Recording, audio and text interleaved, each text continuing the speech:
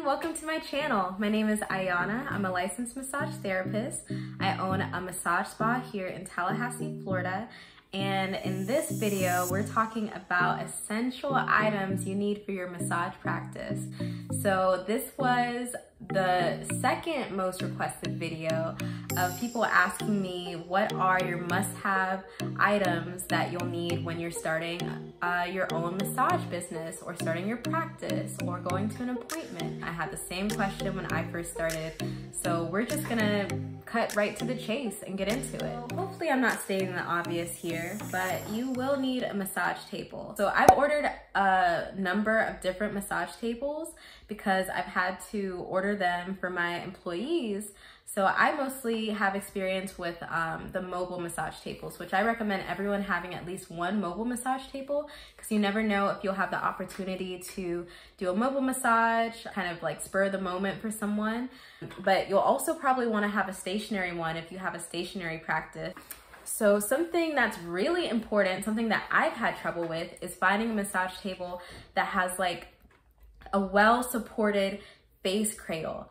I hate buying a massage table and the face cradle thing is very flimsy. Honestly, hold on one second. I'm gonna show y'all exactly what I'm talking about. All right, so let's look at this. This is the thing I'm talking about, the face cradle thing. I don't think this applies to this one because I think I threw out the ones that I hate, the flimsy ones. But so something you want to ask the manufacturer, even if you buy it on Amazon, you can message sellers on Amazon and ask them about this. Ask them about this part. So this part that locks, make sure that this locks well to where this doesn't move. I've had my employees tell me that their headrest thing stops working after a couple of uses. So yeah, make sure that this is sturdy. It's also nice if your massage table comes with some type of warranty in case something happens to it. But I think the best quality massage tables are the ones that we got in school. I'll actually leave a link below to the one that came with my tuition in school. But of course, having a sturdy massage table is gonna make all the difference. If you have an in-person practice, you'll definitely want to get a table warmer and maybe even a fleece cover for the top of it to make it more comfortable. And you can also get fleece covers for the headrest part of the, for this part. It's like a fleece cover that goes on top of this. So look out for that, and I highly recommend getting a massage table that is a dark color just in case it starts to wear over time. Sometimes massage tables that are cream or like a lighter color or white can look dirty over time. It's just how it is, even if you do take precautions to prevent that, and that doesn't look good at all. Of course, next you're going to need some sheets. I've spent a lot of time looking for the perfect sheets. I feel like there's a type of material that I really like that's very like light and fluff, like not fluffy, but it's like very light and airy in case your client sweats, because I hate when, I have a session and of course people sweat sometimes and it's not very breathable. You'll see like sweat marks on the sheets, and I don't like that. So it's nice to have breathable sheets, but it's also good to have your own blanket just in case a client is cold. And I'll give you another tip. A blanket is nice if you have a male client, because it is possible sometimes male clients get erections and I don't want to see that. I don't even want to think about that. So having an extra blanket, I feel like maybe makes them feel more secure, and you're less likely to see something like that if something like that were to happen. So we just talked about the massage table, the sheets, blankets, and let's see, I have a list, and I'll give you all this list as well so you can download it. Oh, 2 pairs of sheets. Always have an extra pair of sheets because you just never know. You might spill oil on one of your sheets or something could happen. So always keep extra sheets on you. I use fitted and flat sheets, twin sheets, but it could save money to just have only flat sheets. I've seen people do it. And another good tip is to have all your sheets the same color. It is such a pain when you have different colored sheets and you have to match them. Like maybe your brand is blue or pink or purple, make sure your sheets are all the same color. I promise it will save so much heartache. A heating pad. So you can go to the store and buy a $15 heating pad from like CVS, you know, the pad that you put on your belly when you have your period. You can use that on your clients. And what I used to like to do is to use the heating pad in the very beginning of the session to like do your compressions with the heating pad on their body. I love that. Or if you know your client's feet get cold or anything like that, you can put this heating pad on top of their feet, like while you're doing other parts of the body. That can be very helpful. A Bluetooth speaker. So Bluetooth speaker is going to play your spa music. Have a Spotify playlist dedicated to your spa music. And something you can do if you don't want to carry around a clock or wear a watch is you can time the playlist to be in exactly an hour. When the playlist ends, you know that the service is done. And maybe you can have an ending song, a song that it ends on that lets you know that the service is done. Essential oils.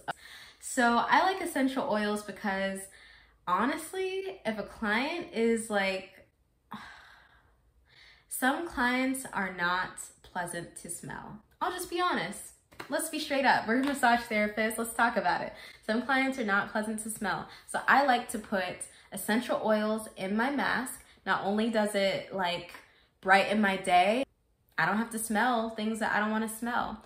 And, you know, if a client is, you know, extra chatty and you really want them to relax and unwind, having essential oils is a great excuse because you can ask them to take a few breaths of it to kind of like recenter themselves. And honestly, they'll greatly appreciate it. Here you have your payment processor with you.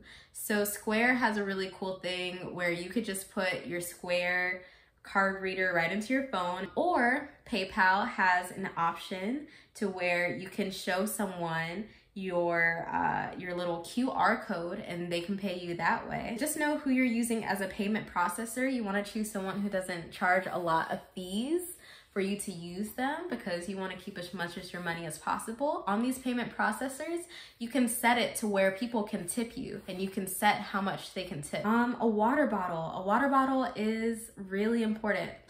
This is what my water bottle looks like. It has a handle, so it goes with me. I can attach it to my massage bag. So always keep extra water because you will get really thirsty working on people and expending that type of energy. So you definitely want to get some good disinfectant spray. I use a medical grade disinfectant spray. It's called Cavicide and it's what they use in the hospitals. I really, really like this. So after every single service, we spray down our tables and we spray down our bolsters and our supplies. So I disinfect everything, and I also go over it with the Cavicide wipes. I feel like it's necessary to make sure everything is clean after each and every client. That's so important, especially in the work that I do where people sometimes bleed and there sometimes are fluids and all that stuff. Like, of course I use sheets and sometimes I use disposable paper, but you definitely want to disinfect after each and every person. Mobile fan, a fan can be really nice. I used to have a fan, I don't know where it's at right now, but it's literally this big and it would clip on things. So I can clip this on a table.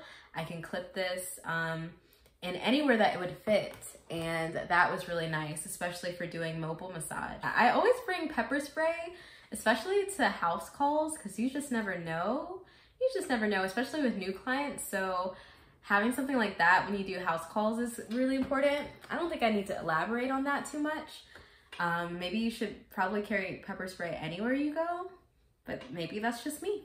You definitely want to have some hair ties so that you can pull your hair back, or it could be for your client so that they could pull their hair back. Some people have a lot of lengthy, beautiful, cascading hair that gets in the way of the awesome massage. So you definitely want to have something for them, or you could even use headbands. Probably best to use something that you can wash over and over again, or something that you could easily disinfect if you use this among multiple clients. So that's really important. Of course, we can't forget about the massage bag, having a bag for all your supplies. Now, I've seen people use lunch boxes. I've seen people use just regular bags.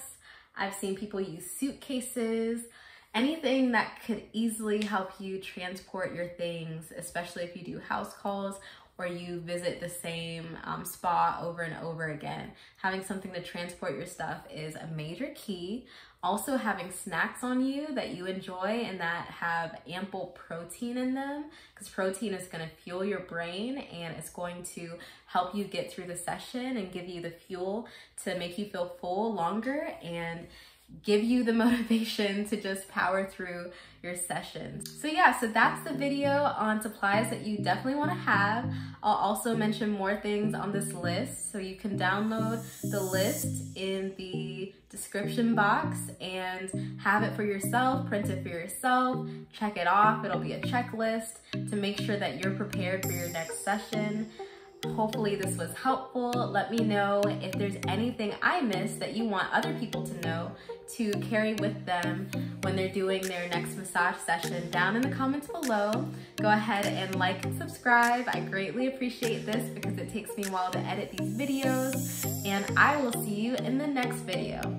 Stay well.